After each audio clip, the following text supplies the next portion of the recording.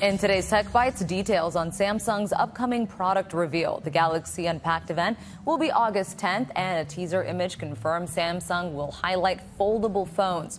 Rumors indicate the Z Flip 4 will make its debut. New Galaxy watches are also expected. Google has started rolling out its new Wallet app. It's coming to Android phones through an update to Google Pay.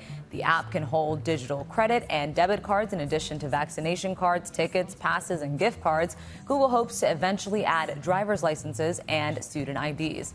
Finally, not so high-tech, cassette tapes are making a comeback. Sales of them nearly doubled from 2020 to last year to almost 350,000, and indications are sales will be up again this year. Analysts say nostalgia is fueling their return. Those are your Tech Bites. Have a great day.